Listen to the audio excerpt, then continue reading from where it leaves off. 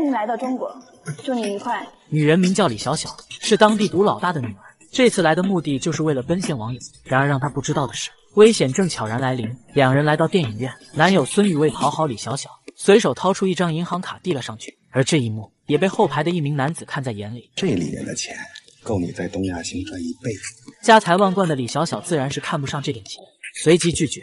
看着女友不为所动，孙宇更是直接将卡塞进了女友包里。这时随着电影落幕，当所有人起身离开的瞬间，却被眼前的一幕给吓人。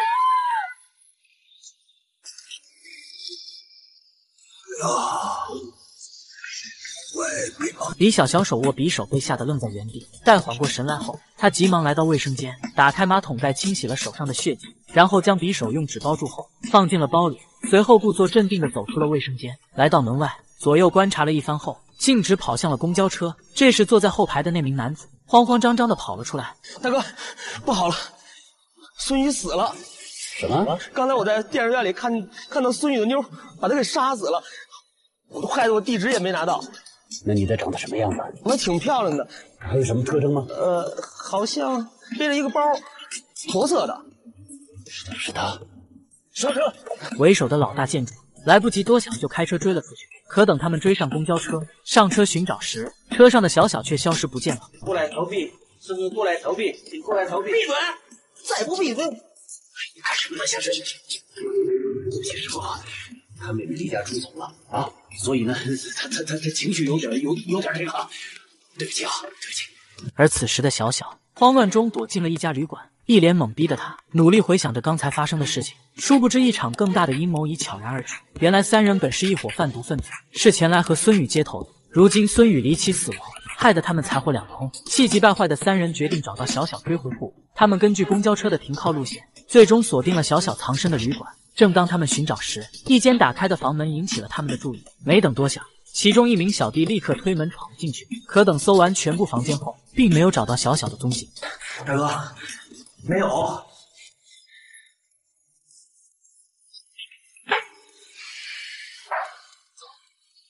随后他们来到天台外寻找，不料此时的小小正好走了过来。当看到房门大开后，立刻警惕了起来。观察完四周没问题后，于是走了进去。此时在天台寻找无果的三人决定离开。可当他们走到门前时，为首的老大察觉到了异常。此时小小见房内没人后，起身准备关上房门。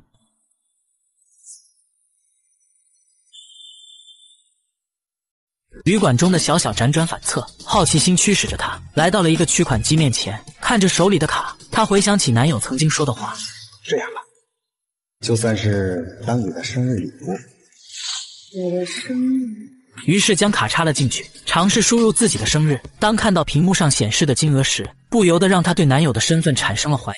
300。随即她拔出卡走了出来，可下一秒就被一个陌生男人拦了下来。“这孙宇这怎么就非得看上你这么一个野蛮的女人？”“你认识孙宇啊？”“你想钱货通吃，世上哪有那么好吃的？”“你说什么呢？什么钱？什么货？”“看来我是非来点厉害的不成了。你以为昨天晚上的事儿就这么神不知鬼不觉的过去了？啊？想起来了？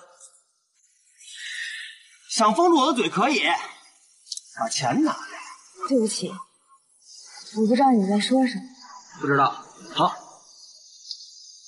我找警察去。”“请便。”李小小瞅中时机撒丫子就跑，可奈何体力有限，还是被男人追了上来。随即小小使出腿上功夫，3两下就将男子打倒在地。还没等男子反应过来，又随手抄起木棍抵在了男子面前。男子见状立马认怂：“服了，服了。那批货你胃口再大你也吃不下，你就是拿到那笔钱你也未必有命花。”“滚！”看见男子离开，小小突然意识到不对劲，打算跟上去一探究竟。他先是来到一个营业厅，买了2张黑卡，随后又跟着男子走进了巷子，果然在这里偷听到了犯罪分子的谈话。如果这个女的真的那么喜欢钱，那她一定有个去处。哪儿啊？南疆。孙宇那儿有套别墅。为了查明真相，李小小决定孤注一掷，来到汽车站，打算提前一步到达别墅，找到隐藏在别墅的秘密。而他在面对全是监控的地方，又该怎样躲避警方追查呢？大姐，大姐不好意思哦，我急着上厕所，麻烦你能帮我买一张去南疆的票吗？好的，好的。然而让他不知道的是，此时的警方已经通过定位获取了他的位置，首长立刻命人赶往长途客栈，对他实施抓捕。那么李小小又该怎样脱身呢？来到客运中心，警察立即兵分两路寻找李小小的身影，但可惜并没有什么收获。正当大家一筹莫展时，指挥中心发现目标正在快速移动，但定位显示是在蒙市，这让抓捕人员感到非常疑惑。李小小的目标地点不是南疆吗？手机信号为什么却显示是在蒙市？来不及多想，警方决定先去蒙市看看。而这边，李小小正坐在前往南疆的客车上，这时前方突然出现例行检查，李小小看见这种情况顿时慌了。电机例行检查，请大家配合一下，谢谢。话刚说完，检查人员就察觉到了异常，径直朝他的方向走来。李小小见状，缓缓低下头掩饰，原来是小孩子的哭声引起了女警的注意，随即让小孩母亲出示证件。在检查完证件没问题后，女警说道：“你这孩子怎么哭成这样啊？是不是尿了？”不是，路上颠簸，孩子可能会习惯。小孩子都是喜欢颠簸的，肯定是尿了。你呀，给他换个尿布就好了。我看过了，没尿。请您下车接受检查。凭什么要我下车？我又没有犯法。随后在众人的劝说下，女人这才同意下车接受检查。而就当李小小以为要逃过一劫时，女警突然又转过身来：“请您也配合一下下车好吗？”李小小一脸无奈，也只好答应。但在检查时，孩子的尿不湿引起了女警的注意。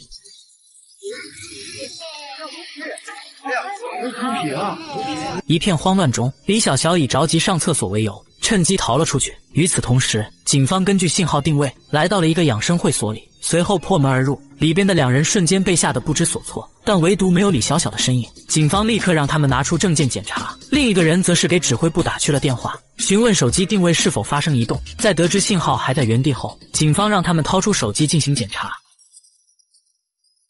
你们的行李呢？我们行李在那儿呢，不信你们可以检查吧，你们可以检查。我是从武汉过来出个差，然后到瑞士把事儿办了之后，来到这个都市这边。查。哎，怎么会有一个手机在我包里啊？这个人你见过吗？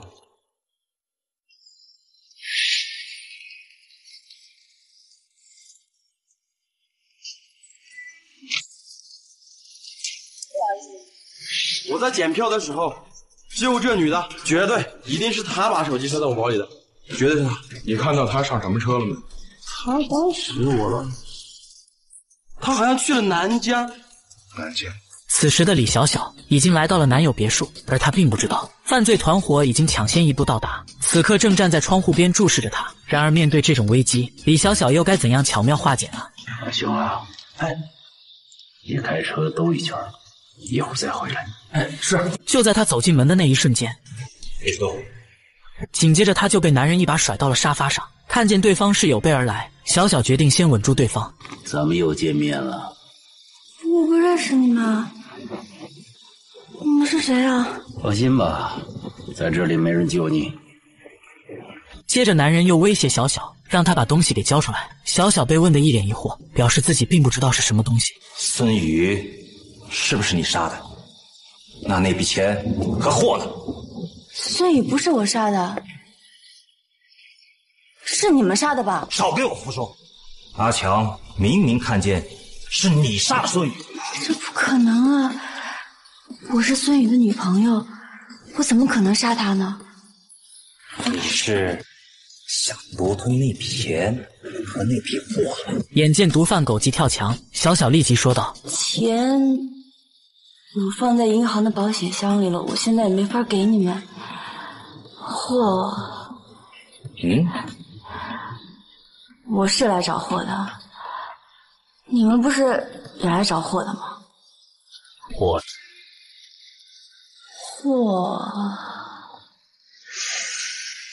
货如果这里没有的话，那应该就在那个地方。哪个地方？为了能让自己成功脱身，李小小随即跟毒贩谈了一个条件，说自己已经饿了一天，要先去吃饭，等吃完饭后再告诉他们具体地方。大哥，看什么看？大哥，你千万别相信这鬼丫头，这鬼眼子多的是。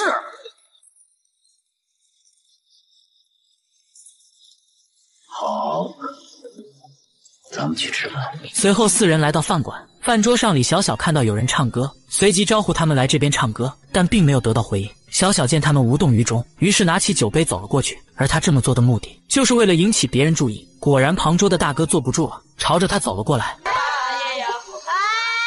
干什么？我们那唱歌唱的好好的，你干嘛呀？我们是唱的歌啊。你说什么呀你？为了激怒大哥，他更是将酒泼在了大哥脸上。毒老大见状，示意小弟去解决麻烦。是因为他喝多了，我带他向你赔个不是，怎么样？你算老几啊你？我跟我老大说话呢。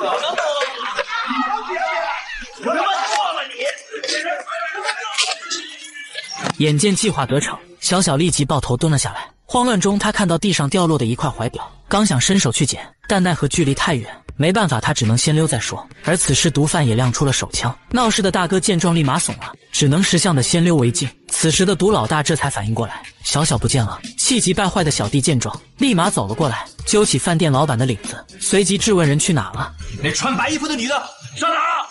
没有啊，哪有什么女的呀？毒老大见老板说不出一二来，急忙招呼手下去追，就连桌底下趴着的小弟都给忘了。老板见他们离去后，也发现了趴着的小弟，随即让人抬走桌子。可当老板抱起小弟时，无意中发现了地上的怀表。可千万别小看这块怀表，等将来是要提问的。老板见没人付钱，随手收了起来，抵做了饭钱。而这边李小小也成功脱身，来到路边打了一辆出租车。此时他突然想到，最危险的地方往往才最安全。就算毒贩想破脑袋，也绝对想不到他会再次回到别墅。而回到别墅的李小小，又是否会找到隐藏在别墅的秘密呢？只见他径直走向电脑桌旁，开始仔细翻找。突然，桌上的相片引起了他的注意。看着男友的照片，他仿佛想起了什么，神情也逐渐变得凝重起来。这么丰盛啊！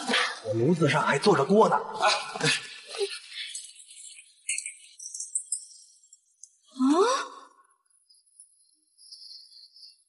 三宇，没搞错吧？你把它放在鞋柜里啊？啊，亲爱的，来，亲爱的，你就不怕把它给熏咸了啊？这个咱就不犯了。我这不是记性不好吗？出门行方便。来，吃饭。紧张了啊？怎么着？这里面有秘密啊？让我来猜猜看。这里面一定有你历届女朋友的照片。随后他将照片放回原位，刚起身准备去别处寻找，但突然又察觉到了异常。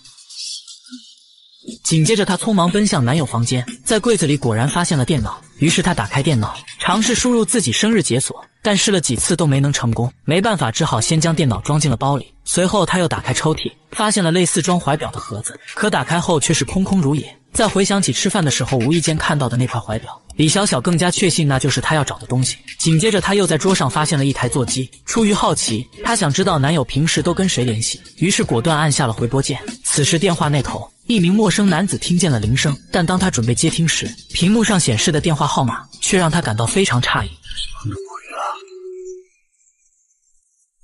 思考片刻后，最终还是接起了电话。喂，说话呀！在听到对方声音传来后，李小小果断挂掉了电话。而这边男子也察觉到了异常，立刻拿起手机拨通了另一个人的电话。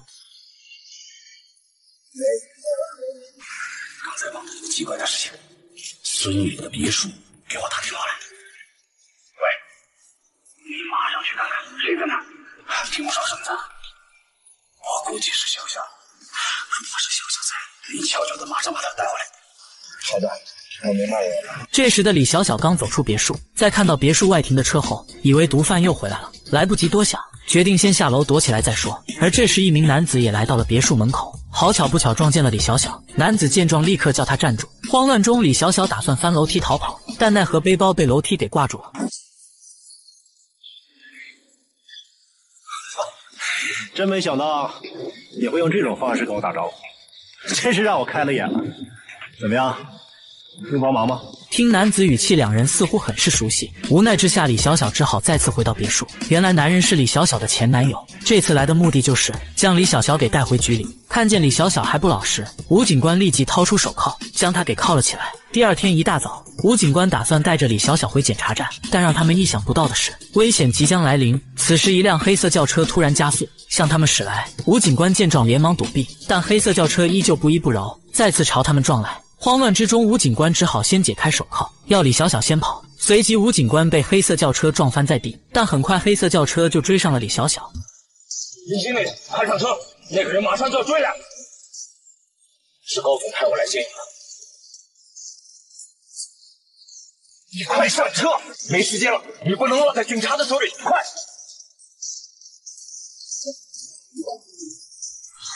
坐在车里的李小小随即询问男子身份，但男子只说他是高总朋友，其他的却一概不提。听到这话，李小小不由得对男子产生了怀疑。她不知道眼前这个男人是否值得相信，那么她又该怎么做呢？她让男人靠边停车，谎称自己饿了一天，让男人带她去吃点东西，但男人态度却十分强硬，坚持一定要等回去再说。没办法，李小小只好改变策略，让男子去旁边小店买点吃的回来。男人考虑了一下，随即答应，但前提是让李小小务必待在车里。李小小见状欣然接受，殊不知男子即将为她的愚蠢买单。等到他从超市回来后，车上的李小小早已消失不见。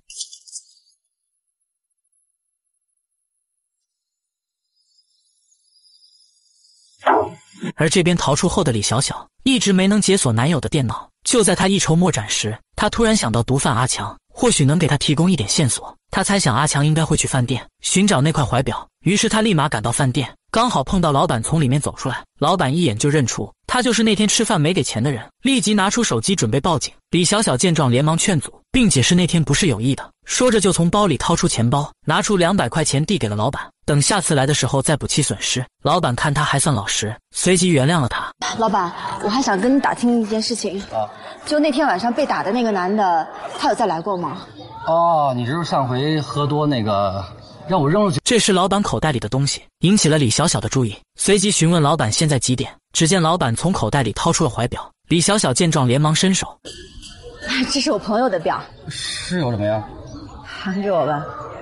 这块表还不够我损失的一半，除非你把钱给我。那这样吧，下次我来的时候呢，把你损失的钱全部给你，到时候你把表还给我。好，那到时给钱再说。没多久，阿强果然出现在饭店，李小小见状跟了上去。随后阿强带他来到了一所旅馆，然而让他不知道的是，角落里还有一人也在跟踪阿强。见阿强进去后，李小小紧随其后，可刚进门，他就被前台拦住了。找谁？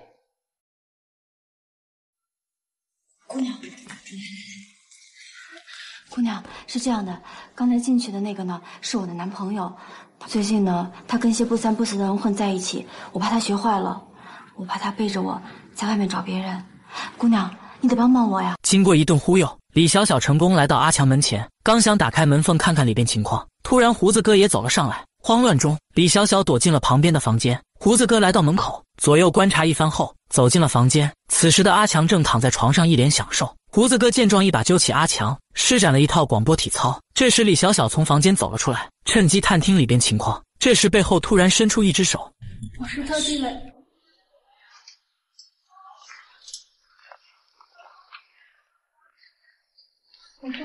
通知你的，刚有个小胡子进去了。谢谢。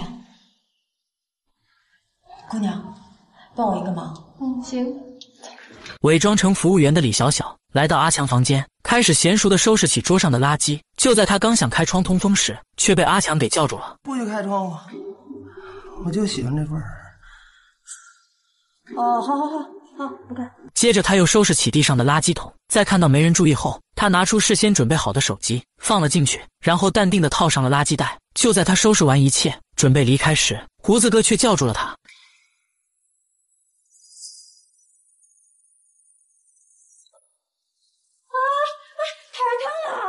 咋个了？我感冒还没好，我擤擤鼻子。行了，出去吧。干什么？给你带点吃。啊，一会儿给我们送2盒泡面来。好呢。出门后的李小小这才松了口气，接着她跑到隔壁房间，拿起了电话。原来这就是她放手机的目的。电话里她探听到阿强是被派去和男友交易的，可惜男友被人给杀了，导致现在财货两空。而胡子哥就是上面派来负责找回货物的。问清楚情况后，胡子哥走出了房间。此时的李小小也趁机走了出来。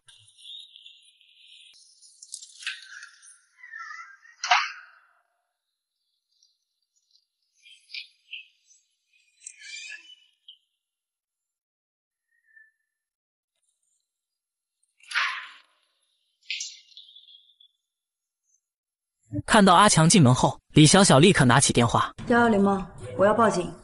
天顺旅馆202房间有人在贩毒。得到消息后，警方立即展开抓捕，而这一幕正好被团伙头目撞见，连忙走到车后向上面的同伙报信。同伙接到消息后，急忙跳窗逃跑，刚跳下来就看到了李小小，气急败坏的同伙随即给了他一个灭口的手势。随后警方抓捕了还没来得及逃跑的阿强。人群中毒老大看见了李小小，李小小见后赶忙开溜。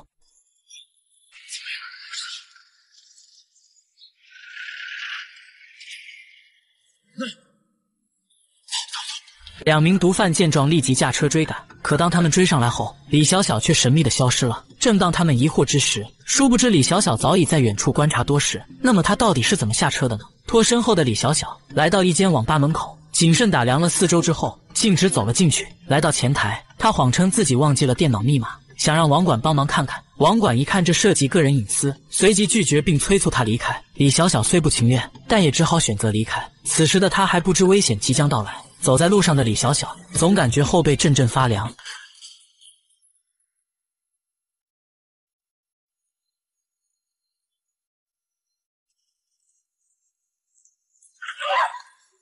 慢慢走，我看着我。惊吓过后，李小小变得极度紧张，时不时地往身后望去。就在这时，一名男子跟了上来，李小小也察觉到了异常，随即放慢脚步。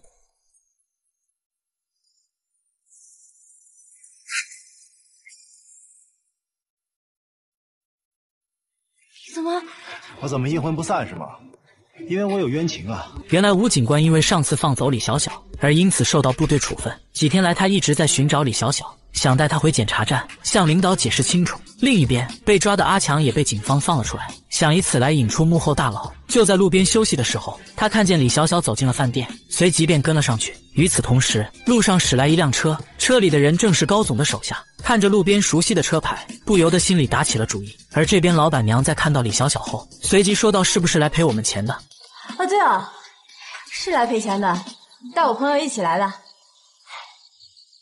把钱拿来！你别那么小气了，你看他真小气，把钱拿来！这不打劫吗你？这里呢，一定不止2000，全部拿走。我的表。哦，对，老公，哎，来了，就这样，李小小成功拿到了那块怀表。此时的他们还没有意识到危险即将到来。只见高总手下慌张地跑了出来，里边究竟发生了什么事呢？这时的李小小也趁机跑了出来。阿强见状，立刻拨通了电话。哎，老大，我阿强。那些都是误会，我可以解释，不重要。重要的是我找到那个女的了。你们现在马上过来，我们在少卿路。少卿路就在附近。而这次毒贩又是否能成功抓住李小小呢？慌乱中，李小小跑进一道死胡同，本想助力翻越高墙逃生，但奈何体力有限掉了下来。这时毒贩阿强也追了上来，两人瞬间四目相对。李小小决定与他殊死一搏，但此时的阿强却战战兢兢地走到墙边，随即扎了一个马步。李小小顿时被这一举动给整懵逼了。你要干什么？让你踩着我翻过去。你为什么要帮我？昨天我被警察带走的时候，你也看见了。说重点。那批货不是在你那儿吗？我没别的要求，你分我一点就行，够我自己抽就行。怎么样？我能够相信你吗？来不及多想，李小小踩着阿强顺利逃生，殊不知阿强却另有所图。跑了一夜的李小小体力严重不支，就在他停下来休息的时候，殊不知危险也随之来临。李小小，别来无恙啊！站住！你跑不了，乖乖的跟我上车。等一下，少废话，听着，别再给我甩花招啊！我可以什么都不要，直接把你弄死。上车。我实在太累了，我呢就是想死得明白。你们跟孙宇做了多久的生意了？3年多吧。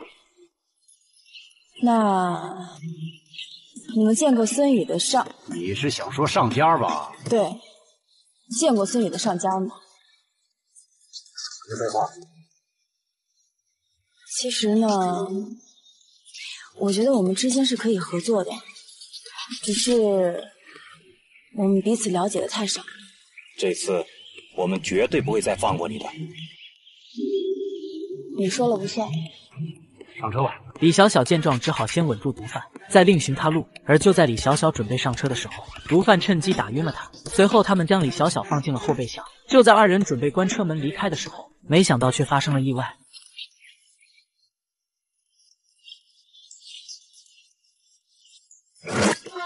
把那个女的留下，我就放你们一条生路。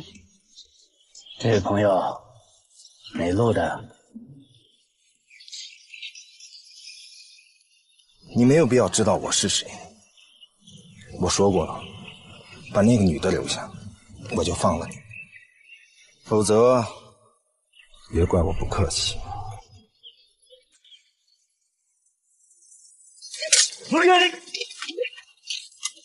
找死！别动！就在3人对峙的时候，殊不知此时的李小小已经醒来，随即看了眼车外的景象，心里顿时有了主意。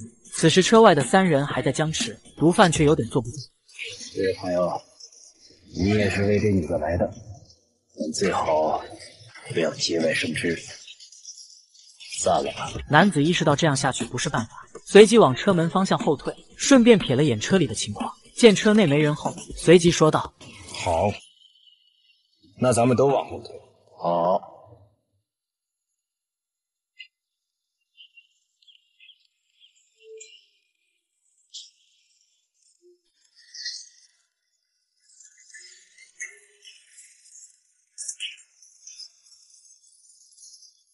你敢相信这个正被毒贩追杀的女人，竟然淡定地玩起了偷来的电脑？殊不知这个电脑藏着巨大秘密。而这边毒老大见李小小逃脱后，正和小弟商量下一步的计划。小弟告诉他，自从上面派人和阿强接触后，他觉得阿强已经出卖了他们，必须先解决这个麻烦。事不宜迟，两人决定先找到阿强再说。但在毒老大进门的时候，小弟从手中拿出了一个神秘装置。什么东西？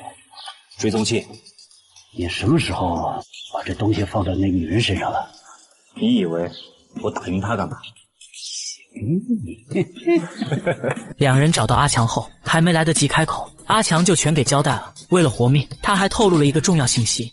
大哥，我有一个秘密，我告诉你们。你要是胡说，我就拿你们家人开刀。我绝不敢胡说啊！孙宇给了他妞一块表，我估计那表里有玄机。听好了，我们找到那块表以后来接你。随后二人根据定位来到了一个养生会所门口，紧接着两人兵分两路，老大留在门外蹲守，小弟则径直走了进去。此时的李小小显然还没意识到危险即将来临，就在他研究密码的时候，无意间发现了藏在电脑里的游戏光盘，这让他不由得产生了怀疑。认识以来，男友从来不玩游戏，但却把这张光盘藏在光驱里。女人的第六感告诉他，这张光盘里一定藏着不可告人的秘密，但至于是什么秘密，就必须得先打开电脑。就在他一筹莫展之时，殊不知毒贩已经来到楼上，观察了一圈之后，只发现一个可疑的背包，但并没有李小小的身影。这时服务员察觉到了异常，上前通知他去男宾区休息。哦，好的，我知道了。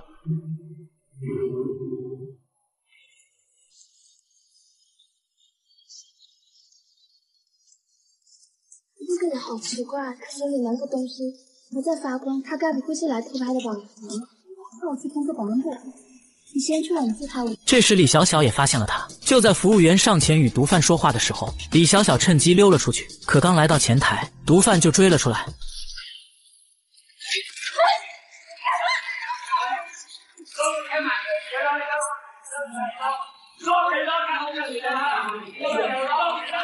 慌乱中，李小小只好先放弃怀表，趁次跑了出去。这时，毒老大也闻讯赶来，上前向众人解释了一番后，两人这才顺利脱身。而毒贩们在拿到怀表后，又能从里边发现什么秘密呢？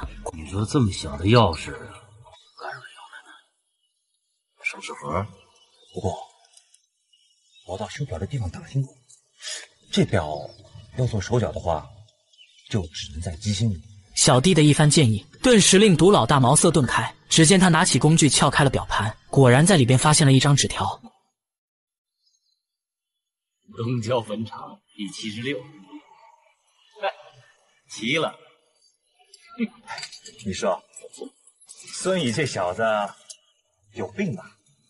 就那么几个字，还搞那么复杂？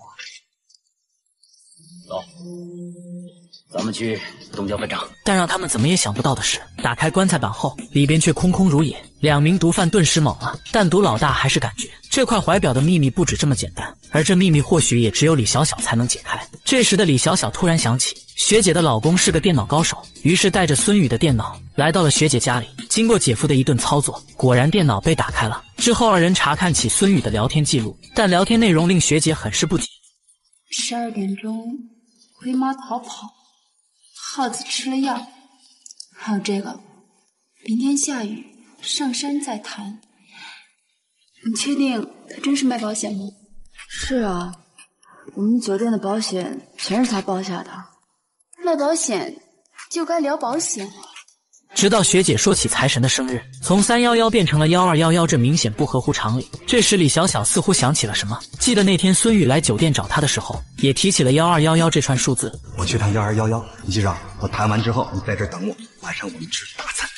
想到这里，李小小隐约觉得自己应该知道答案了。而就在二人准备进一步查看线索时，房间内突然响起一通电话。可当学姐接起电话后，电话里却没有任何声音传来，这让李小小觉得有点不对劲。但随后学姐的一番话，让李小小暂时放下了戒备。然而就是这一决定，将令他悔恨终身。没过多久，毒贩就闯进了学姐家里，挟持了学姐的2个孩子。只要李小小交出钱和货，就能让学姐一家安然无恙。李小小看着学姐被自己连累，只好说出了埋钱的位置。卡我埋在汴河公园大石头旁的那棵最大的银杏树下。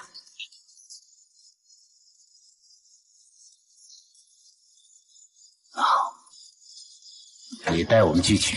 那么接下来，毒贩到底能不能拿到钱？李小小他们又能否顺利逃脱呢？这几个人半夜来到一棵大树底下，二话不说就直接开挖。没有，李小小，你耍我？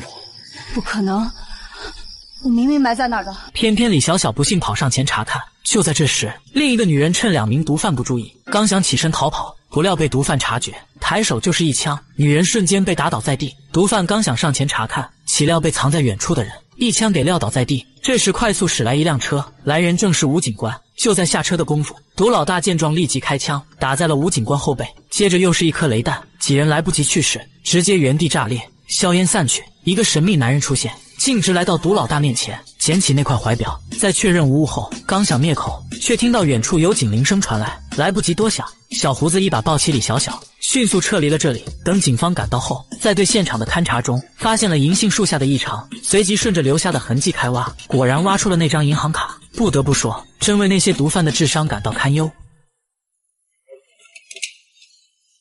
我饿了，想吃什么？我想吃汉堡，还有，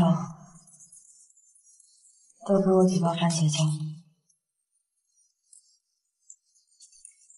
等到小胡子买来汉堡，李小小倒出全部东西，然后撕开一包番茄酱，回忆起那天被绑的全过程，再根据当时的车速以及转弯次数，最后再结合路上所用的时间，在餐巾纸上画下了宝宝可能被关的地方。此时小胡子见里边没了动静，于是起身进去查看，看到桌上被吃完的番茄酱，不由得好奇起来。你就吃酱？这薯条软了，这汉堡凉了，不好吃。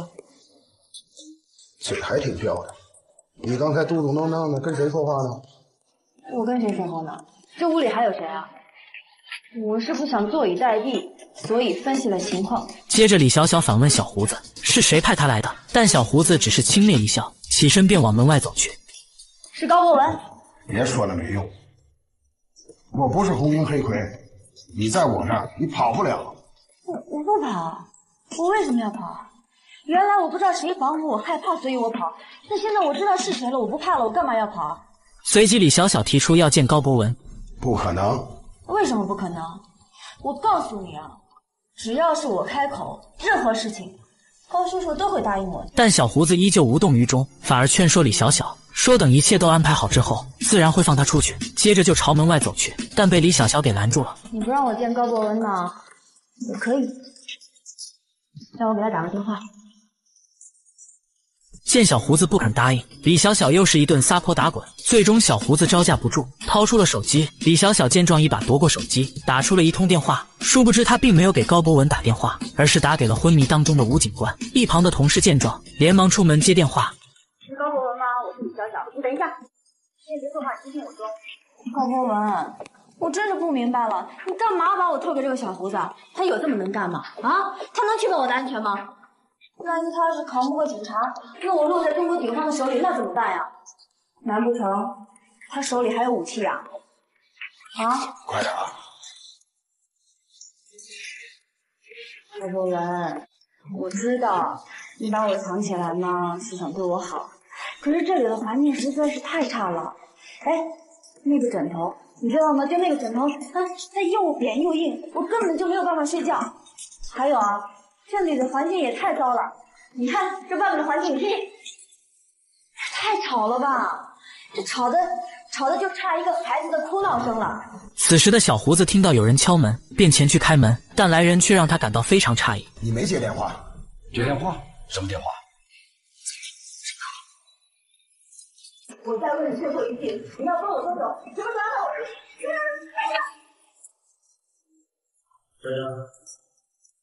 候让我小小，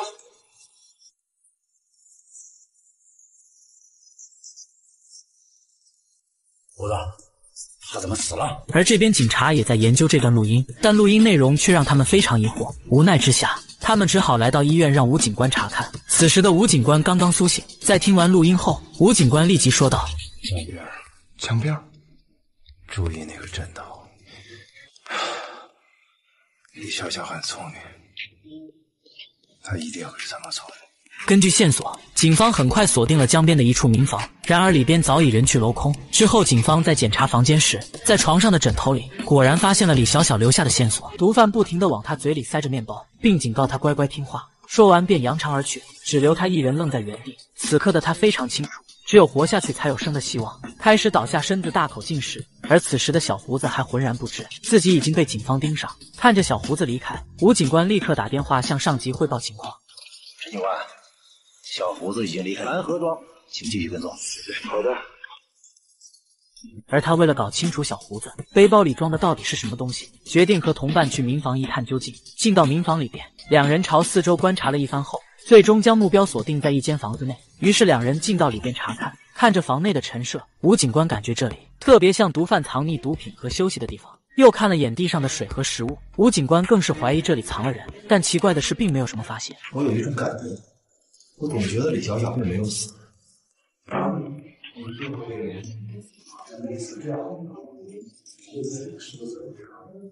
你说的我都毛骨悚然了。你是在编织一个现代版的白毛女故事吗？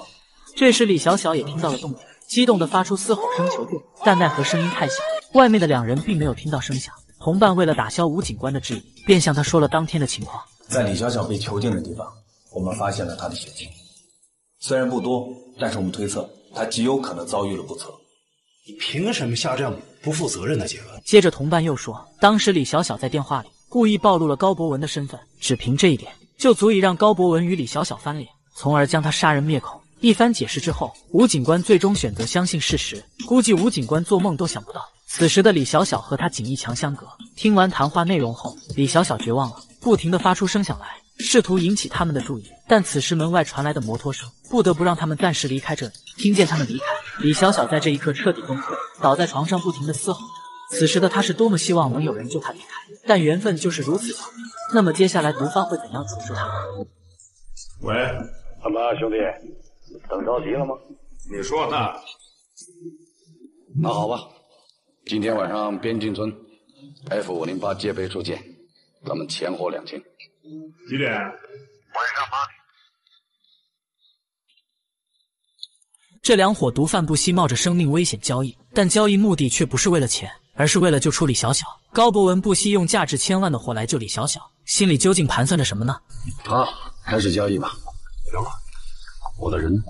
放心吧，安全的车里，先看货吧。啊，给他。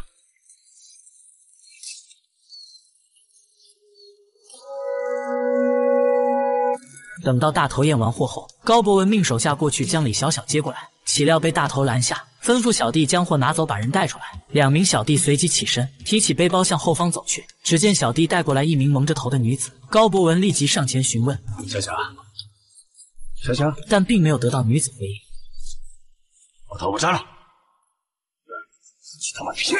而大头却一脸轻松地说道：“我一向遵守诺言，但这一次我不得不防着你。”高博文气得脸都绿了，质问大头小小在哪里。大头随手指了指胸口位置，从里边拿出一张纸条递了过去，随即调侃起高博文：“这个女人对你来说真是一块宝，但对我来说就是一个烫手的山芋。我可不想把这颗定时炸弹带在身上，我要的只是那批货。”老子不相信你，老子疯了你！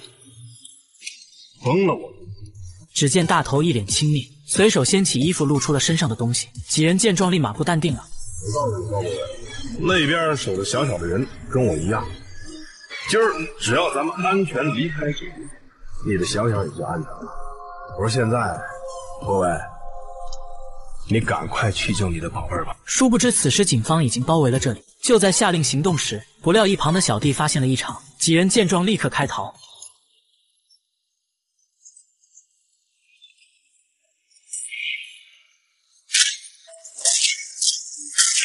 快打！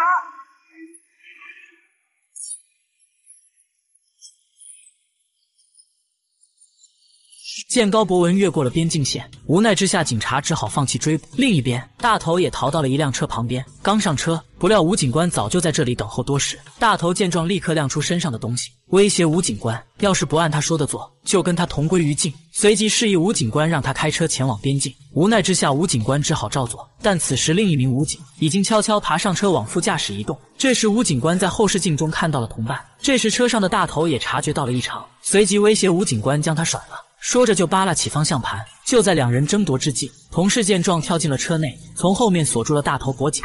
那个，他身上有炸弹！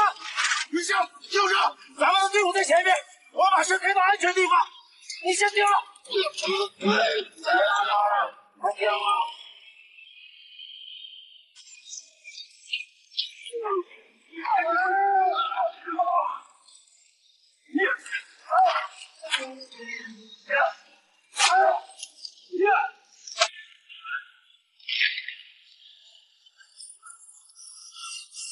扎得好。而这边高博文在确认安全后，掏出了口袋里的纸条，拨通了一个人的电话。顺子，你赶快记个地址：南河庄15号龙院左边房衣柜后的密室，记下没有？好，你赶快去救小小。另外，如果看见有人看着他的话，谨防他身上的炸药。好，就说投案计划把他送出境。与此同时，警察根据抓获毒贩的交代，迅速锁定了一处民房，一脚踹开了大门。只可惜还是晚了一步，李小小已经被人给带走了。小小，我真的很爱你，爱你超过对我自己的亲人，对我自己，真的，小小。女人被叔叔的举动给吓坏了，一时间竟不知如何是好，瘫坐在了沙发上。但叔叔依旧不肯罢休，凑上前征求他的同意。女人眼泛泪光说道：“你做高叔叔呢是合格，可是如果要是做我的男朋友，这样吧，我们来一次约会。约会？男人和女人之间的约会。如果我感觉还不错的话，我想我愿意考虑。”叔叔听后高兴坏了。此时的李小小究竟在打什么主意呢？据说热恋中的男人智商都为0，上了岁数的男人更是如此。只因为李小小嫌后面的小弟碍眼，高博文就立马回头让小弟离开。天大地大，就我们了！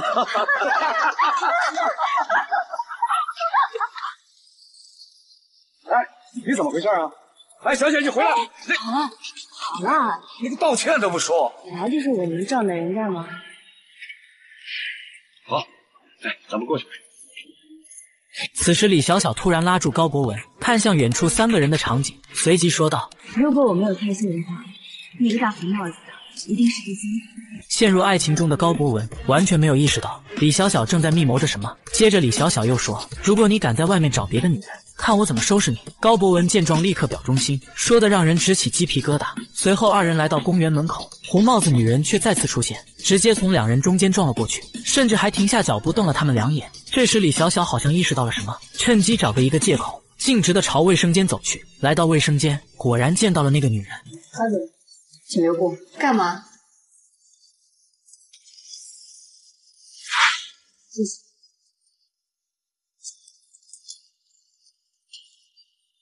等一下，还有你的包。随后李小小走出卫生间，用枪抵在了一名男子身后，威胁男子来到一座亭子前，示意男子转身不许回头，接着坐上一辆摩托车就扬长而去。此时的高博文还被蒙在鼓里，径直朝着掉包的李小小走去。小小，咱们不是说好一块儿来？怎么会是你？是啊，是我。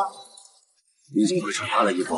他喜欢我的衣服，所以他就买了。高博文这才反应过来，但已经为时已晚。此时的李小小又去了哪里呢？镜头一转，只见李小小来到一个商店，拿起电话拨通了一个人的号码，还是一境外的啊。喂，喂，哪位？是我。李小小，我就知道你会给我打电话。你在水里？我刚刚找到高博文，吴玉祥，你听好了。高博文所在的地址是缅北木坎红川路18号楼708室。缅北木坎红川路18号708室，对吗？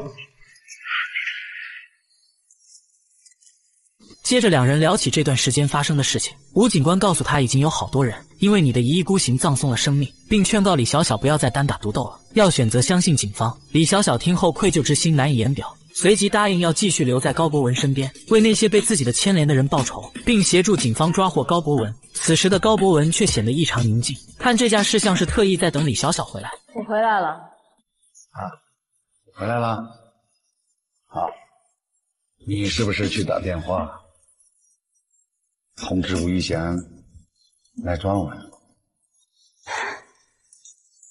你真聪明，把你给说对了。我本来就是这么想的，不过呢，后来我又改变了主意。我不想落在中国警方的手里，因为我谁也不相信。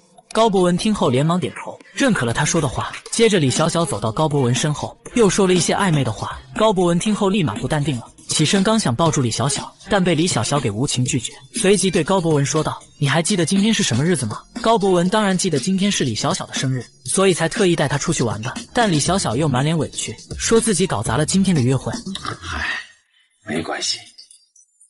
小小，这样你在这休息，我去为你准备蛋糕。哎，你要走吗？你舍不得我。好，乖，休息吧。这几轮攻势下来，高博文彻底拜倒在石榴裙下。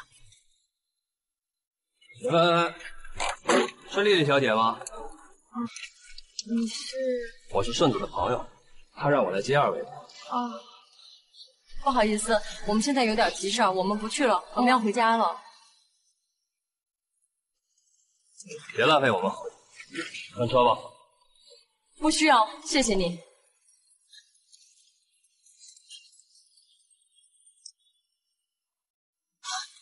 们要干什么？3名大汉不顾女孩阻拦，强行将他们拽了上去，接着就驾车扬长而去。与此同时，吴警官奉上级指示来到缅甸，和缅甸警方交接押送毒贩回国之事。但在第2天准备行动的时候，却被告知行动暂缓。为什么？照片里的人，你们认识吗？认识。他们是谁？这个是我们科长的夫人，这个是我们同事的女朋友。他们都被绑架了。被谁绑架了？绑匪已提出要求，要用高博文和顺子来交换人质。原来就在前不久，警方接到李小小的举报，集结警力将高博文给抓获了。现在出现这种情况，很明显这是高博文留的后手。随后两国警方通过远程连线商量对策，最终在商讨后决定执行 B 计划。好，现在我命令立刻执行第2套应急方案，进行人质交换。而这边高博文见到警方到来，丝毫没有感到意外，甚至还跟警方谈起了条件。我可以答应你的请求，不过事后你在我的区域里面，我一样可以把你抓回来。至于你将来能不能把我抓回来，那就再说了。咱们今天谈交换人质的事，就明天吧。高博文不乐意了，随即质问警方：“你觉得你们还有得选吗？”无奈之下，警方也只好答应。那今天晚上在小溪河桥，咱们交换人质，在桥上交换。你的人在西边，我的人在东边，千万别耍什么花招。你也别耍花招，你嚣张不了多久。随后，警方带着高博文来到交易地点，此时绑匪也早已等候多时。对面的警察，你们给我听着，你们别想耍花招。要是你们敢对我们放冷枪，我就要这2个女人给我们陪葬。废话少说，开始吧。接着，绑匪命人将人质给带过来，警方也随即开始行动。只见高博文一脸嚣张地走了过来，临走还不忘威胁警察几句，劝你们今天别耍花招，我今天必须安全离开，要不然的话可别怪我不客气。高博文，我敢向你保证，我们一定会再见面的。不信你明白。吴先生，好自为之，我就走了。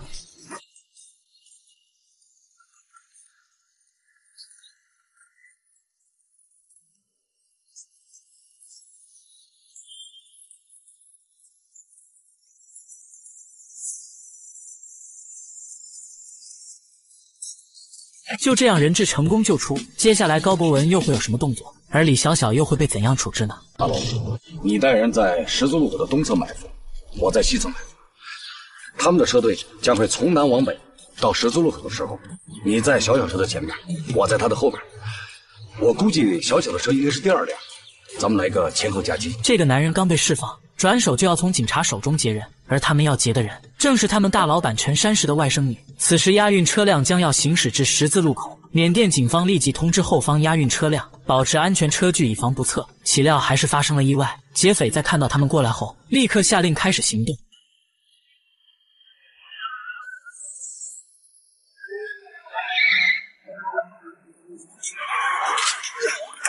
还没等警方反应过来，劫匪立刻下车开始无差别射击，一场激战即刻打起。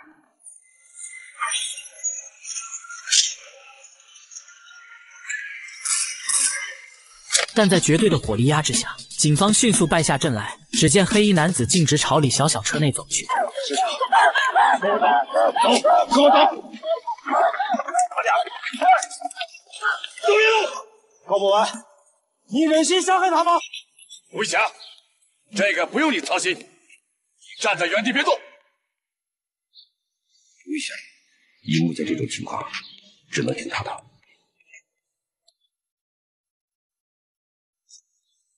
此时的李小小已被劫匪控制，为了减少不必要的伤亡，吴警官只能无奈地看着他们撤退。接着，劫匪挟持着李小小退到了一辆车旁边。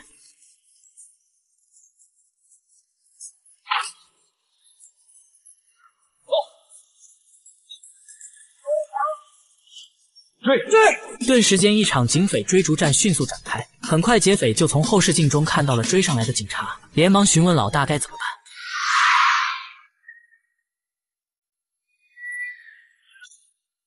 是他们追上来了，快快点，甩掉他们！啊！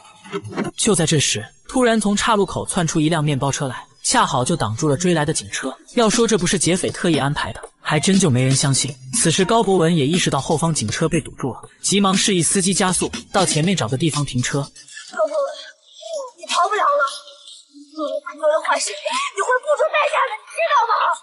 小小，不管你怎么看，我说过，我必须保护你。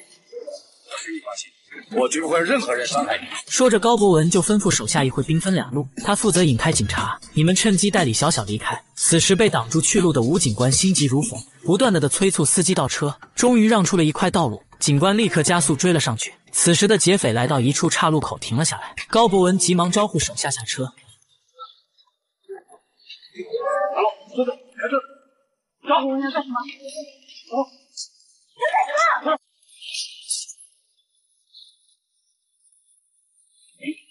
就这样，劫匪分成2队，用来逃避警方的追踪。而警方又是否能成功救回李小小呢？你到底是哪一边的？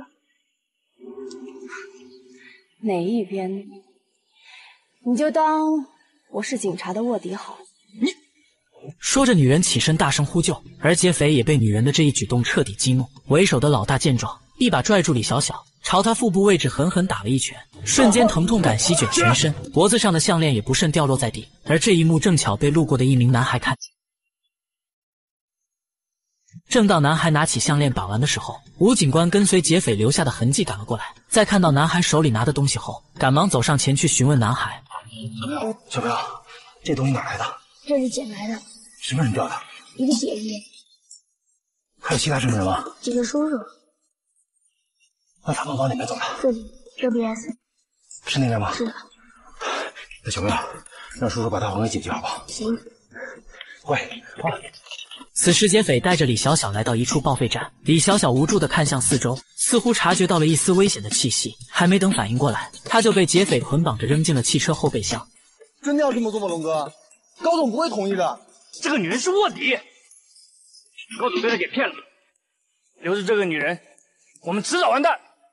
那高总那边怎么办呢？是啊。追到那个中国警察身上。话音刚落，劫匪拎起汽油桶就朝车上泼去。车内的李小小在听到动静后，恐惧感瞬间席卷全身。你们不能这样！你们不能这样！我操！让我伤害死他！你们不能这样！不能杀了我！可此时的劫匪明显铁了心要毁尸灭迹，怎么可能会放过他？点燃汽油后，随之扬长而去。此时的李小小是多么希望能有人来救他。恰巧这时，吴警官及时赶到了报废站，但观察四周后，并没有发现李小小的身影。随后，吴警官向同事打去电话，请求派人支援。我在废车处理厂，位置在我们刚刚分开的地方东北方向大约1公里，我需要你的支援。而自己则独自开始了寻找。顺着轨迹，他来到了燃烧的汽车旁边。队长，吴立晓。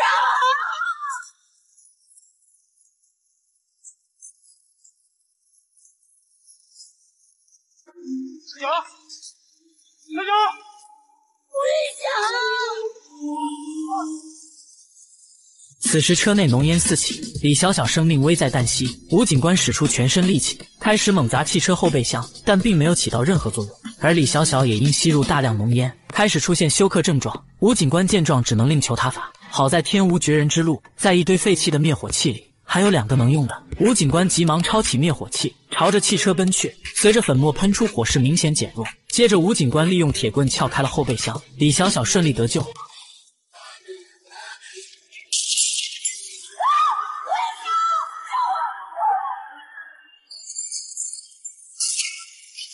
这个女人突然被噩梦惊醒，吓得她瞬间愣在了床上，直到听见耳边传来众人的呼喊声后，女人这才渐渐清醒过来。看到面前的母亲，李小小再也控制不住内心情绪，一把将母亲抱在了怀里，积攒已久的委屈在这一刻全部倾泻而出。李小小依偎在妈妈怀里哭成了泪人，一旁的舅舅也连忙上前安慰李小小，能平安回来就好，以后就安心的待在家里吧。原来陈山是担心她的安全，特意安排人在暗中保护她，在爆炸前及时将她救了出来。如今一家团圆，出门后的舅妈却有点不乐意了。宋坤，这马屁拍得准，饭碗保的时间才长，哈。宋坤多胆给小姐提个醒，我们家大小姐可是老板的大长腿，就算是她要天上的月亮，老板也真的会摘给她。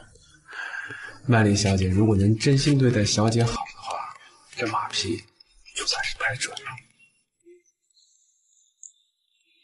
我与你教。看着果盘被夺，管家随即一笑便下楼去了。见管家离去，曼丽依旧不依不饶地说着。此时一位下人见状走上前劝说：曼丽小姐，别冲动嘛，这大小姐刚回来，这老爷的心思都在大小姐身上。宋坤又是老爷的亲信，你跟他老爹未必能占便宜呀。我就要教训教训他，反了他了呢！下去。随后，曼丽拿着果盘走进了房间。此时的陈山石还在劝说李小小回来继承他的家产。你呀，还是赶紧回来吧。你看看，舅爸爸的岁数也越来越大了，你赶紧回来接舅爸爸的班啊！此话一出，曼丽更加不淡定了，心里不由得盘算起了什么。但李小小却说自己并不想继承什么家产，等以后舅妈有了孩子，让那个孩子当你的接班人。听到这话，曼丽瞬间高兴了起来，心想算你李小小识相。但随后陈山石的一句话却再次惹怒曼丽：你就是我的亲生女儿，舅爸爸的一切都是你的。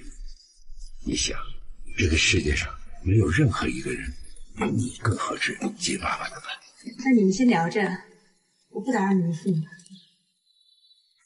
下楼后的曼丽顿时火冒三丈，她不明白凭什么只有李小小能当接班人，我这个正牌舅妈为什么就不能？李小小姓李，是外姓人，等她嫁了人，那山石集团就该别人姓了。陈山石真是老糊涂。下人见状连忙提醒曼丽声音小点，要是被人听见可就不好了。曼丽越想越气，接着说道：千万别等我有了孩子，到时候我定要当陈家的老大。说到这里，下人也不再过多劝说，而是倒头偏向了曼丽这边。随即舅妈与外甥女的家产争夺战随即打响。接下来曼丽又该使什么手段来让自己上位呢？一旁的佣人见状连忙劝说她小点声，但曼丽依旧不肯罢休，立誓一定要让她的孩子当陈家的正主，但前提是得先让自己怀孕。于是她偷偷让佣人在饭菜里下了药，然后吩咐下人退下。等一切准备妥当之后，便招呼陈山石下来吃饭。都准备好了，吃饭。你看你啊，总是熬夜，这身子哪受得了啊？我可以给你熬了汤，吹吹吧啊！此时的陈山石丝毫没有防备，在足足干了2大碗后，还不忘夸赞曼丽真是个贤妻良母。最近啊，你总是对人家不理不睬的。我知道司化回来了，你忙，可是你不应该每天都让人家独守空房吧？听到这话，陈山石自然也明白曼丽的意思，随即说道：看你今天表现这么好的份上，有什么要求我都可以满足你。我给你2个选择，说，要么我留下来陪你，要么你去房里陪我。你选哪个？好吧，那我劝你呢，你给我暖暖身体，好不好？眼见计划得逞，曼丽这才心满意足的笑了。可到了晚上，2人麻将还没等胡牌呢，陈山石就因身体不适早早的睡了，这可把曼丽给急坏了。要是按照这个进度下去，不知自己何时才能成功上位。此时曼丽的心里不由得动起了歪心思。隔天，她趁陈山石不在家，悄悄叫来了佣人阿志。阿志，今天晚上能不走吗？留下来陪陪我。曼丽小姐，你这是怎么了？阿志，你不喜欢我吗？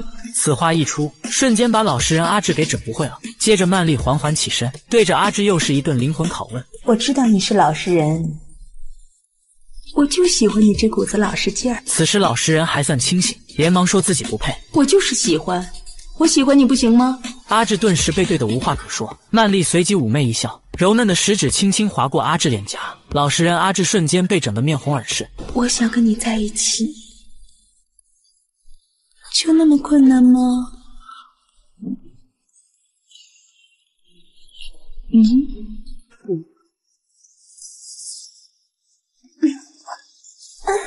等到第2天激情褪去，阿志忐忑地坐在曼丽床边，仿佛在等待着审判一般。见到曼丽醒来，阿志立刻跪倒在曼丽床头，连忙向曼丽承认错误。曼丽见状，却一脸不耐烦地招呼阿志起来。我已经是你的人了，你不会对我不负责任吧？曼丽小姐，你想让我做什么？只要你开口，我上刀山下油锅，我都不眨眼睛。谁让你去受罪了？此时的阿志已经彻底沦陷，为了不被陈山石发现，曼丽嘱咐阿志以后要偷偷见面。阿志随即附和，接着曼丽说出了自己的计划：等怀上孩子以后，那她就是陈家真正的女主人，到时候陈家的家业那就是我的了。小姐，那您怀孕了？没有啊，所以你得帮我。我怎么帮啊？让我怀孕呢？晚上，曼丽看陈山石睡着后，于是悄悄起身来到陈山石身旁，待确认陈山石完全沉睡后，悄悄地从口袋里拿出了一串钥匙，走到了房间门口。此时佣人早已在这里等候多时，将钥匙递到佣人手中之后，连忙示意佣人赶紧离开。随后佣人拿着钥匙进到陈山石书房，在一个保险柜旁蹲了下来，在确认四周无异后，于是打开了保险柜。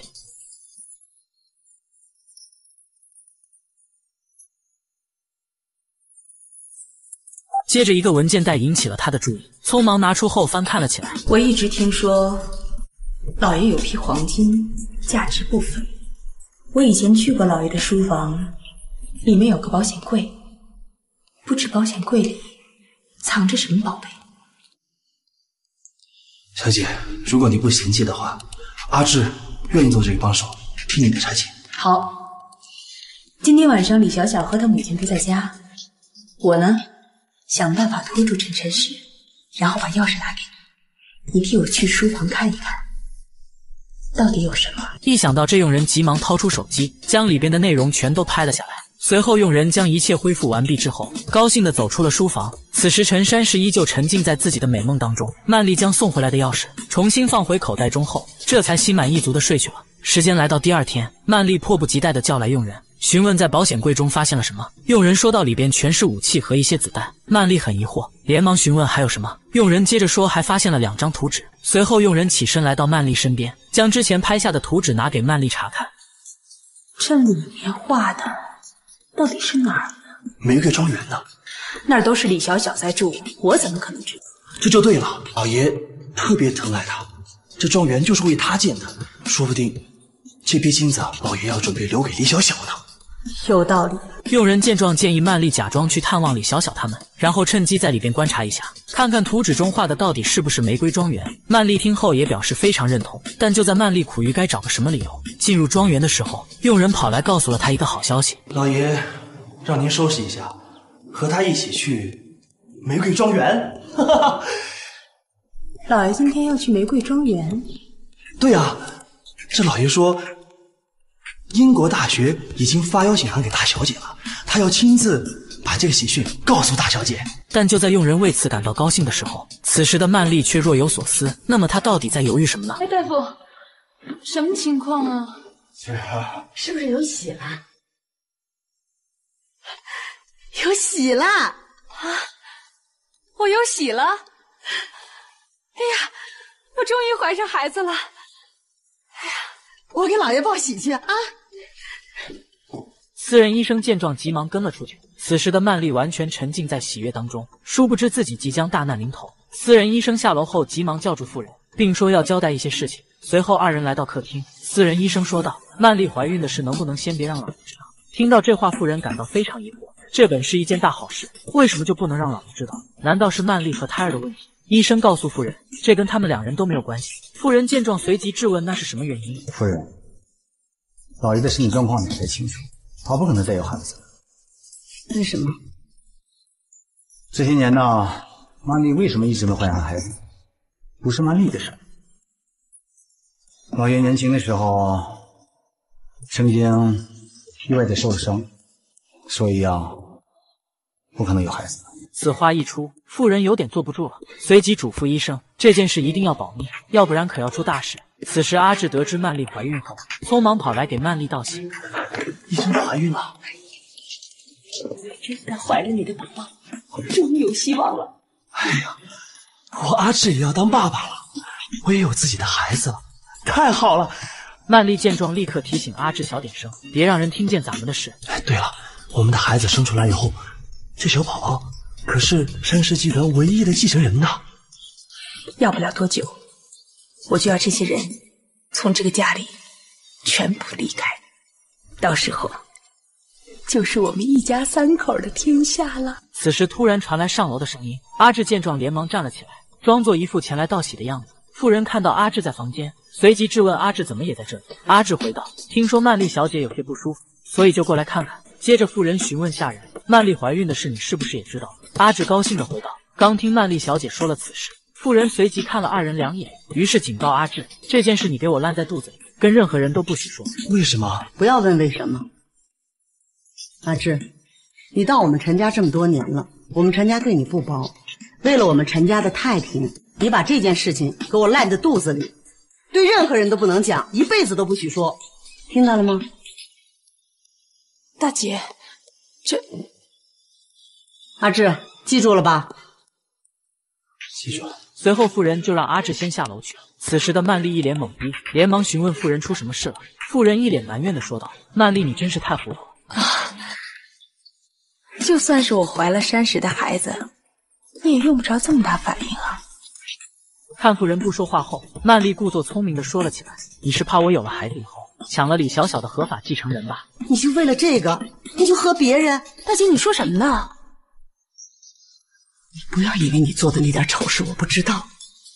大姐，你可别污蔑我啊！我素曼丽光明磊落，我做什么丑事了？我看到曼丽依旧这么执迷不悟，于是妇人告诉了她实情，说陈山石年轻的时候受过伤，自此之后就再也没有生育能力了。听到这话，曼丽的心瞬间从山峰跌落到谷底，巨大的打击导致她不能相信这是事实。这不可能，这绝对不可能！曼丽，你跟我说实话，你肚子里的孩子到底是谁的？大姐，大姐，你别吓我！大姐，你别吓我！这不是真的，山石的不能生育。曾经的梦想被自己亲手给毁了，曼丽瞬间崩溃。接下来曼丽又该怎么做呢？女人刚把菜放到嘴边，突然就泛起了恶心，紧接着捂起嘴匆忙跑了出去。见此情景，一旁的陈山石示意下人跟出去看看。门外的曼丽见到下人出来后，急忙说道自己没事，让下人先回去。李夫人跟你说了些什么呀？现在不太方便，晚上你来我房里吧。还有，这个家我们是待不下去了。李夫人是不是知道我们的事儿了？现在还不知道。接着曼丽便嘱咐阿志一定要小心点，千万别让人看出破绽。说罢，两人再次回到了房间。可还没等吃呢，曼丽却再次泛起了恶心。一旁的李小小看到曼丽这个样子，忍不住猜测曼丽不会是有血的吧。听到这话，陈山石有点坐不住了，转头看向曼丽。曼丽见状连忙低头掩饰。此刻陈山石仿佛明白了一切。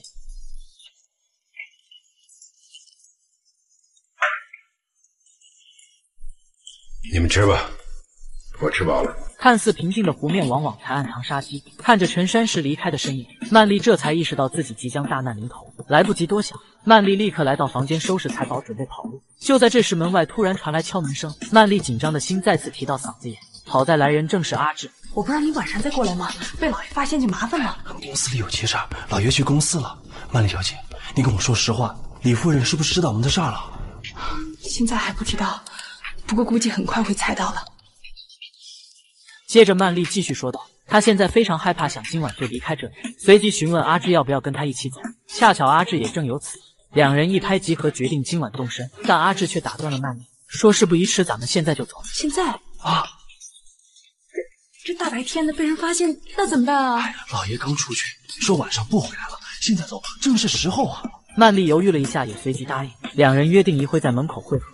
收拾完最后一件执行的东西后，曼丽望着眼前朝夕相处的房间，心里满是不舍，但为了活命，眼下她也顾不了那么多。而此时的妇人也在着急地寻找曼丽，问遍了所有下人无果后，于是过来询问李小小有没有看见。看见曼丽了吗？没有啊，妈，她不在房间吗？所有的房间都找遍了。哦，夫人，我看见了啊，在哪儿啊？今天早晨的时候，我看到曼丽小姐和阿志提着行李出去了，但不知道他们去哪儿了。哎呀，糟了！怎么糟了，夫人？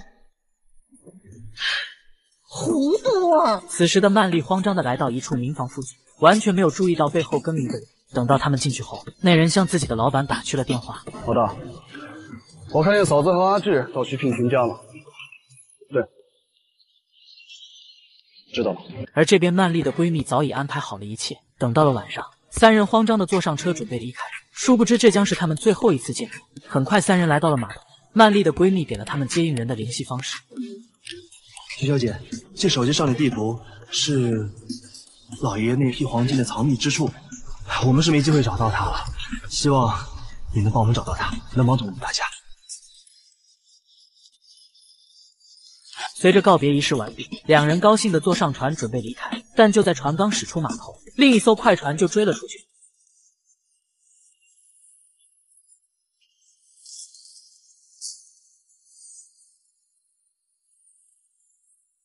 与此同时，最后的幕后黑手也即将现身。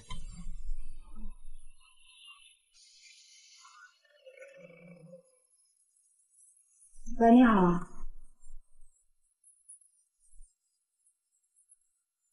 什么？你说什么？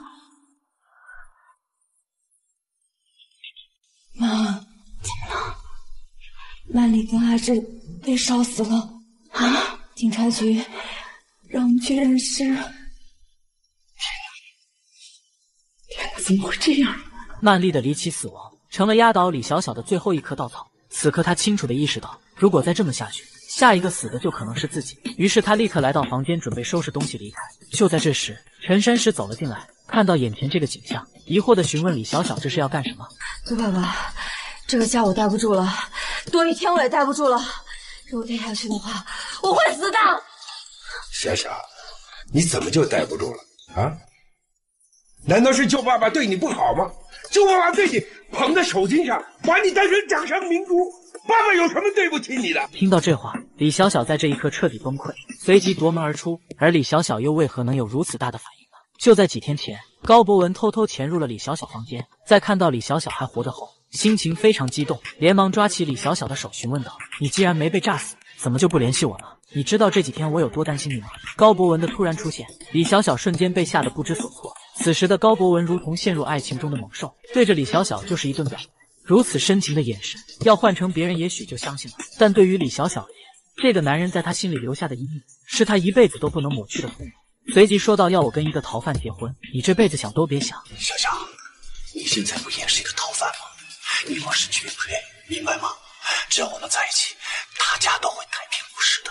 高博文的话让李小小非常疑惑，他不明白高博文口中的大家是什么意思。随即高博文说道：“经历了这么多的事情，我想你应该对你的舅舅产生了怀疑。现在我告诉你，你的舅舅就是最后的大 boss， 我做的所有事情都是受他指使的。”听到这话，李小小非常震惊，他不相信这就是事实。看到李小小不相信自己，高博文只好将所有事情都全盘托出，随即说道：“你的男友孙宇口无遮拦在你面前炫富，你舅爸爸担心你发现他们贩毒的事情，进而暴露他们贩毒的事实，所以就派我去除掉孙宇，没想到居然把你卷进了杀人案。事后陈山石让我不惜一切代价将你送到泰国，可万万没想到为了救你，我却被警方盯上了。陈山石知道我暴露后，又害怕我把他给供出来，现在陈山石派了杀手来除掉我，我实在没办法了，所以就来找你了。”你的意思是说，孙宇的死是舅爸爸的意思？看到高博文点头，李小小突然又产生了质疑，随即说到：“舅舅根本就不认识孙宇。”一旁的高博文连忙提示李小小：“你难道忘了是你自己亲口告诉你舅舅，说你有一个搞保险的男朋友了吗？”此时的李小小还是不太相信自己的舅舅就是毒贩，随即让高博文拿出证据来。高博文见状，立刻从口袋里拿出了一个 U 盘，并说道：“这是我们所有的财务网络，你不信可以自己去看。”等到高博文离开后，李小小查看了 U 盘里的内容，看到眼前这些对不上的账单，李小小陷入了沉思。直到这天去曼丽坟前祭拜她的时候，曼丽的闺蜜告诉了她曼丽被害的真相。李小小，你们家的罪恶又多了一笔。你别乱说话，这可是人命关天的事情。我亲眼看见的，是宋空干的。李小小，陈山石丧失理智，泯灭人性，难道你也一样吗？李小小这才彻底相信自己的舅舅，原来就是整件事的幕后黑手。你是吃海洛因长大的，你爸爸是毒贩，你舅爸爸也是毒贩，你逃脱不了你是毒贩家族的命运。我能悄悄偷偷的走到你的房，我也能进到你妈妈的房子，让你们都为我陪葬，我甚至让陈山石同归于尽。高博文的一番话反复回荡在李小小耳边，挥之不去。此刻的他已经濒临崩溃，他不知道自己该如何选择，才能让大家都平安无事。而此时陈山石也察觉到了异常，叫来李小小询问高博文都说了些什么。李小小见状也不再隐瞒，将陈山石是幕后黑手的事全都说了出来，还说高博文还提了一个条件，就是要我嫁给他，要是你不同意的话，大家都不会好。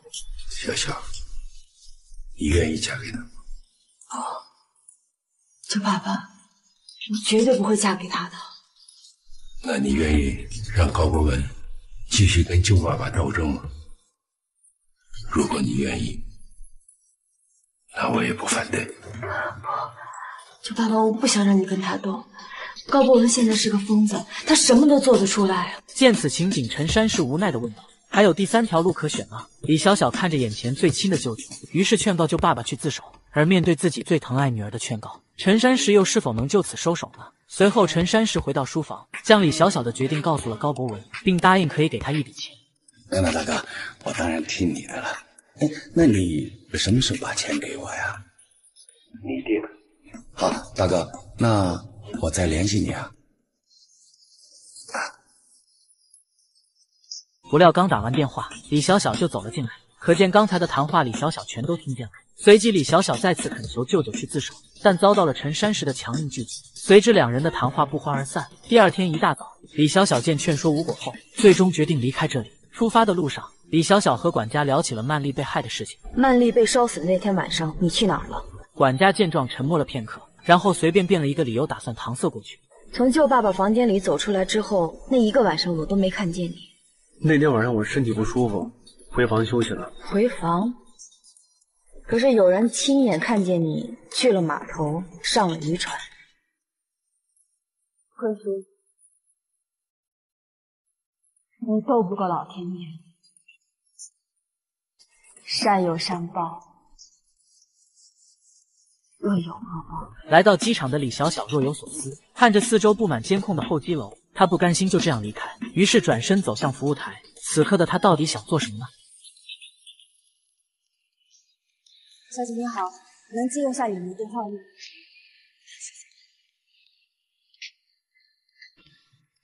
随后他拿起电话拨通了一个人的号码，与此同时，吴警官的电话响起，电话那头正是李小小。吴宇翔，我刚刚摆脱了舅爸爸还有他的保镖，来机场接我。你说要配合我们指证陈山石，那太好了。我会配合你，可我该做。话音刚落，不料电话就被人给掐断了。而这边听不到回应的吴警官也意识到李小小可能遇到了危险，立即招呼警员前往机场查看。此时，一个熟悉的面孔突然出现在李小小面前，来人正是高博文。要走了，都不打个招呼。没这个必要。作为礼物，在你走之前，我想告诉你最后一个秘密。那么高博文口中最后的一个秘密究竟是什么呢？最后一个秘密？对啊。好，你说吧。你知道你爸爸李光武是怎么死？我爸爸是被警察打死。他不是被警察打死。不是。对。那是谁？高博文看了看四周，随即说到这里不方便，要李小小跟他出去说，但被李小小给一口回绝。高博文眼见软的不行，一气之下强行将他拽出了机场。随后2人来到一处庄园，高博文随即说道：“你舅舅陈山石言而无信，答应给我的一笔钱，却迟迟没有到账，甚至还瞒着我想偷偷送你出国，那我肯定是不能答应的。”说着，他就把手中的相机递到了旁边的马仔手上。李小小见状，瞬间秒懂：“你这是要勒索我舅舅吧？”高博文随即说道：“你要是这么想的话，那也算是吧。”接着，李小小反问道：“那我要是不配合呢？”而高博文却一脸自信地说道：“我相信你会配合的，因为这是我告诉你真相的条件。”此话一出，让李小小没有理由拒绝，因为她一直想知道爸爸是怎么死的。舅爸爸，对不起，我又给你添麻烦了。我没能去到英国，因为我被绑架了。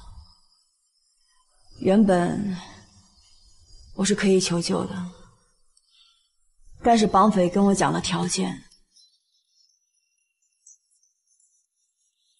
他要5000万来赎我。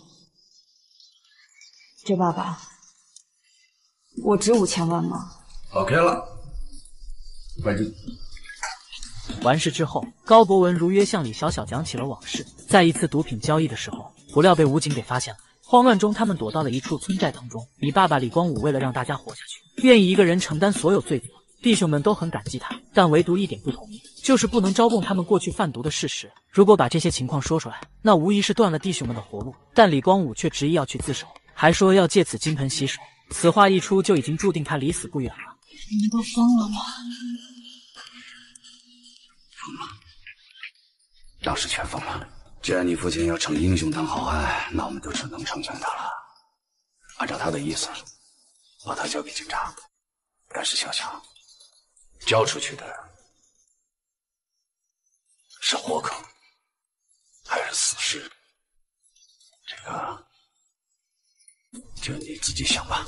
听完此话，李小小再也忍不住了，愤怒地站起身来，质问高博文：“我爸爸是你们杀的？”高博文随即点头，并说：“是我亲自动手的。”此时李小小再也压制不住内心愤怒，赏了高博文一个大嘴巴子。高博文随即解释自己也是被逼无奈，说这一切都是陈山石的意思。听到这个名字，李小小瞬间崩溃，他不相信最疼爱自己的舅舅竟然会做出这种事。小小，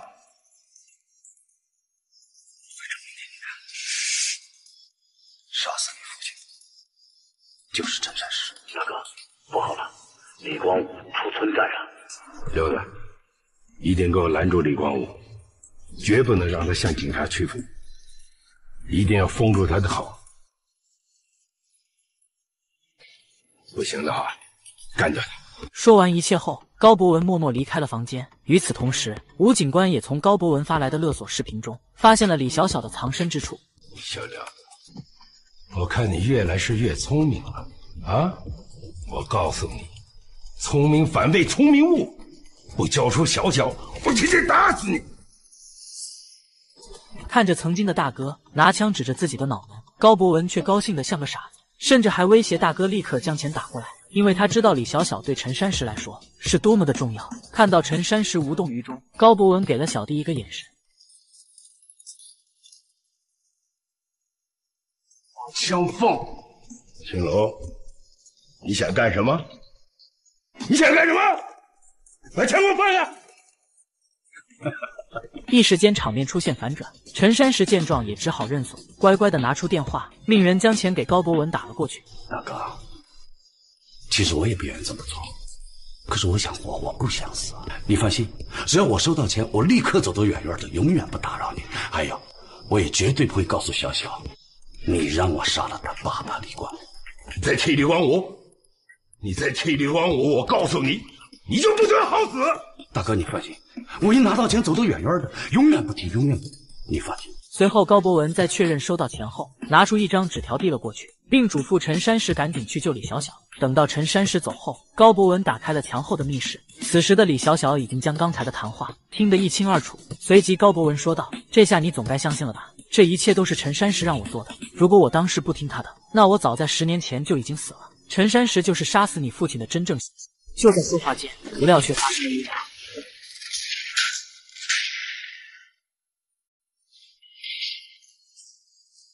见杀手倒地，高博文连忙来到小弟身旁查看，但小弟早已饮恨西北。见此情况，高博文意识到此地不宜久留，刚想带李小小离开，不料倒地的杀手给了他一枪，高博文应声倒在了李小小身旁。这一幕瞬间吓坏了李小小。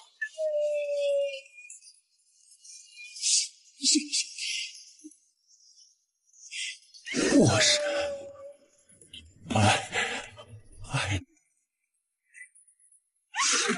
可怜高博文至死都在想着李小小，而这边不知情的陈山石正准备去救李小小，不料警察及时赶到。人呢？吴警官，你们来的正好，高博文在里边，你们去把他抓住，我去救小小。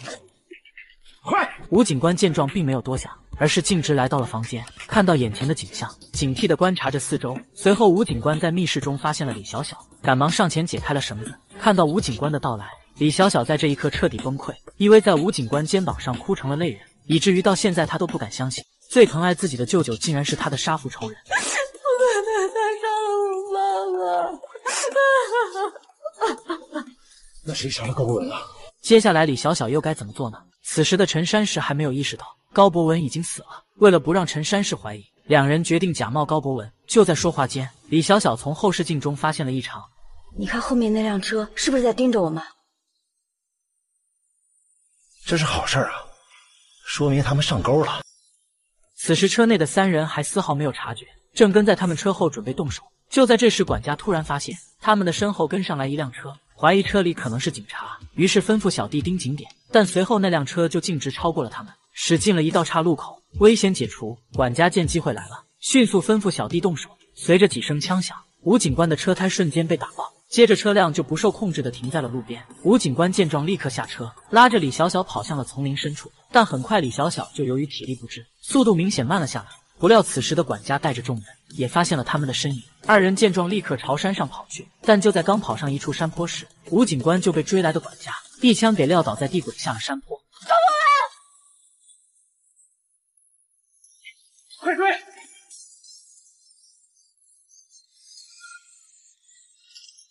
喂，喂，阿坤啊，怎么样了？老板，高某已经死了。怎么死的？是我开枪打死的。你确定他断气了？是，我打了他3枪。马上派人去找到他的尸体，给我烧了。管家收到指示后，立刻命令小弟去山下寻找吴警官，而他自己则跟随李小小来到了一座庙前。只见进门后的李小小立刻双手合十，在佛像面前开始祈祷。一旁的管家见状，连忙催促李小小：“咱们该回去了，老板已经在家等着你呢。”而李小小则告诉管家，今天他要在这里出家为尼，用自己的下半生吃斋念佛，为舅舅赎罪。管家无奈只好向陈山石打去电话。哎呀，小姐姐是在发脾气，你好好哄哄她，赶紧把她带回来。他说他要在寺庙里落发为尼。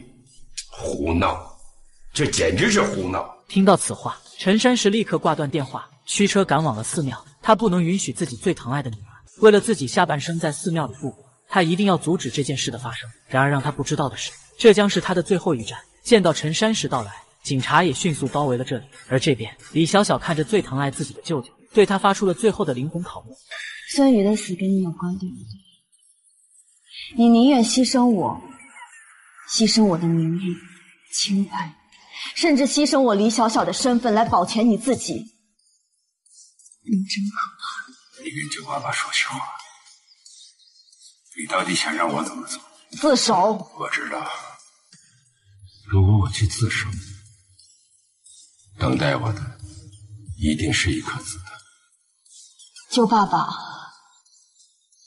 如果你去自首，那颗子弹我和你一起承受。舅爸爸大人，我去自首。我去自首。最后在自己最疼爱女儿的劝告下，陈山石最终选择了认罪伏法。法律不会冤枉一个好人，但也绝不会放过任何一个坏人。而那些做错事的人，终将会得到应有的惩罚。感谢各位粉丝的喜爱和支持，咱们下部剧见。